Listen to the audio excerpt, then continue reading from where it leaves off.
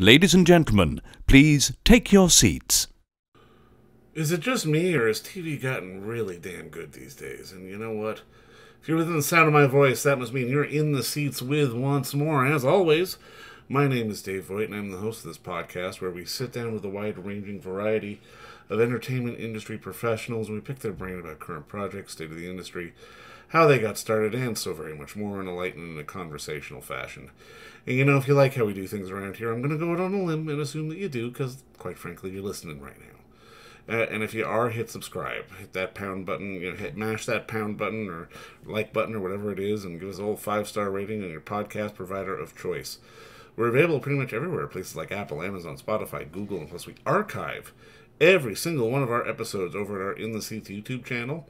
So if you can give us a like and subscribe there as well, we would absolutely appreciate it. Also, don't hesitate to check us out on social media.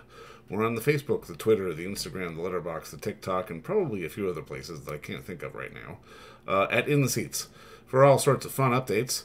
And finally, and I do dare say most importantly, please pay us a visit over at In the Seats, intheseats.ca, for our latest and greatest from the world of film, television, basically the moving image at large. Because guess what? If we love to watch it and write about it and talk about it, we love it even more when you come by and read about it and listen about it. So please do us that kindness and please pay us a visit. Okay, on this episode, well, it's a little bit of a catch-up, but it's a fun one still.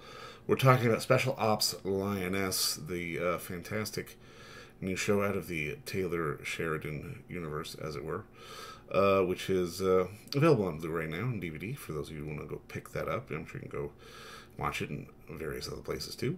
But it's a fantastic show, like I said, from creator Taylor Sheridan, and it's it's a good story. It's a story of a CIA operative named Joe, who tries to balance her personal and professional life as the tip of the spear in the agency's war on terror.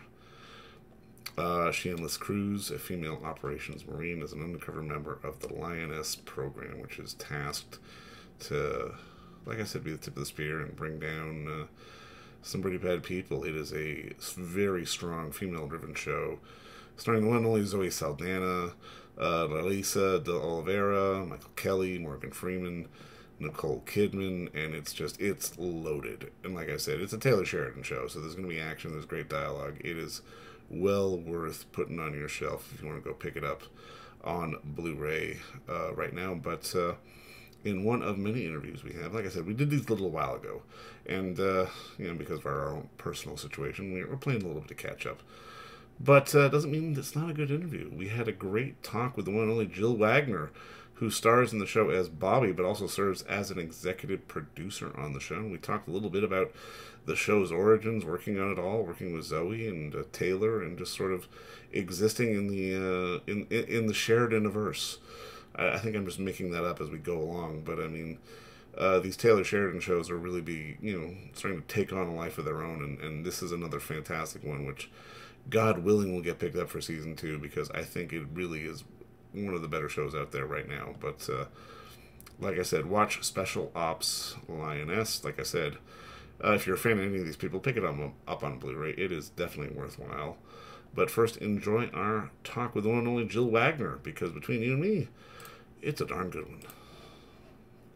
All right, well, Jill, obviously, first off, I mean, just thank you so much for the time today. I really appreciate this. Yeah, no, thank you.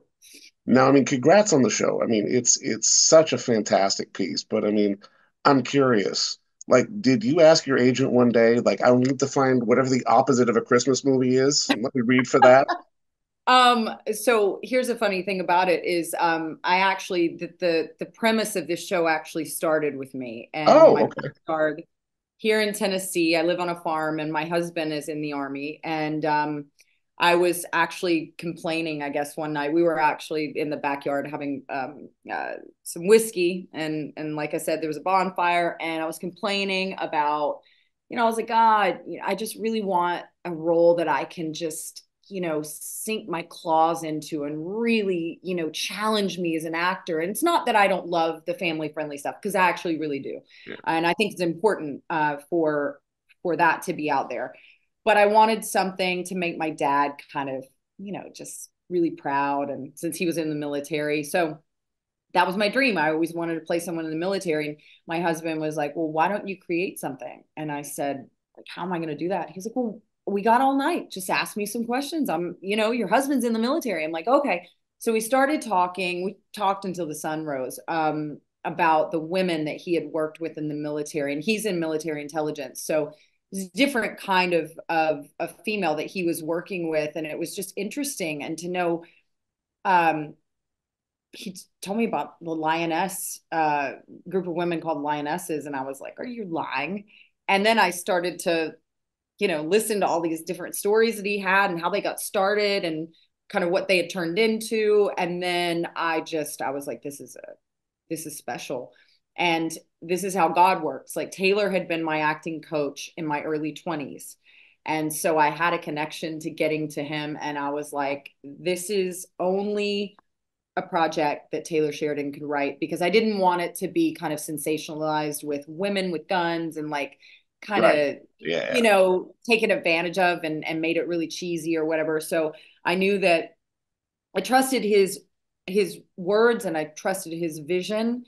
And so I brought it to him, and the rest is history. Like, he was like, yeah, I'd love to write it. And he has created a masterpiece in my mind. I'm very, very happy with what he's done, and I'm honored to be a part of it. No, I mean, I think we're really getting into Taylor's secrets. Like, you're not the first person to tell me that, he was their acting coach, and then all of a sudden the show came out of this. It feels like we've cracked the Taylor Sheridan sort of mold of creating all these hits. Unfortunately, he doesn't do acting lessons anymore. So if that was an in for anybody, I don't think he's going to have time. I mean, talk to me a little bit about just, I mean, obviously Taylor put this all together and there's this part for you, but I mean, you're there with Zoe, you're there with Nicole, and I mean, this is really something that seems to me that it's celebrating sort of women in combat and women in the military. It's not something like you say, it's not, girls with guns kind of thing. It's very much sort of understanding the role that women play, especially in something like military intelligence.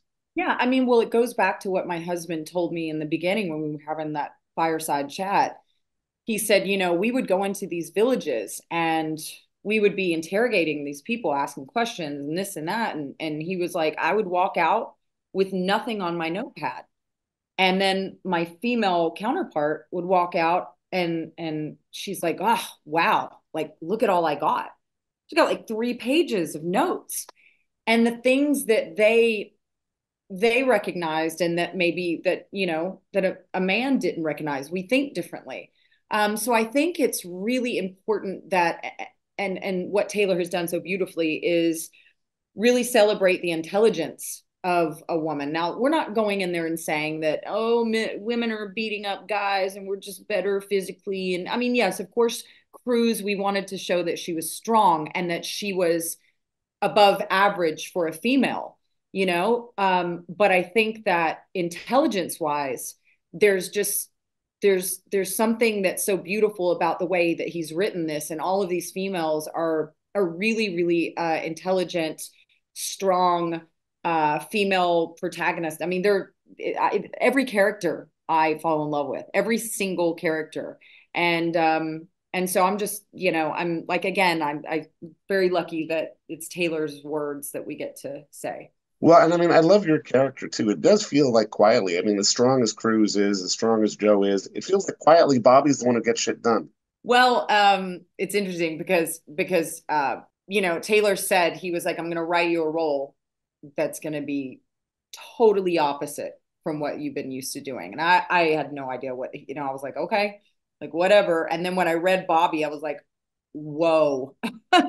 And actually kind of confused on how to play her, to be honest with you. I called Taylor on many occasions and was like, because I'm so used to wearing my heart on my sleeve when I act Yeah. in all of the other kinds of movies that I've done. It's like, it's easy for me because I as Jill am very, I wear my heart on my sleeve. I honest and open with my feelings with everyone. So Bobby is way more compact and closed and guarded, and I'm still trying to find her vulnerability And because it's interesting, because when you don't have a ton, I'm used to, being in every scene and this and Right. that. So when you don't have that, it makes it really, really hard to kind of say, who am I in this scene, and not just say the lines. But then Taylor gave me another piece of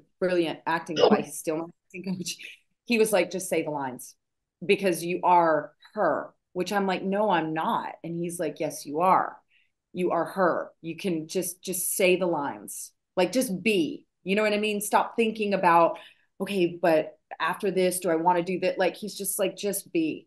And it's so interesting when I don't know, it's like I know that, but then when he tells me, I'm like, oh, okay, of course. But it was hard. I mean, she's a complex one because there's not a lot that's known about her.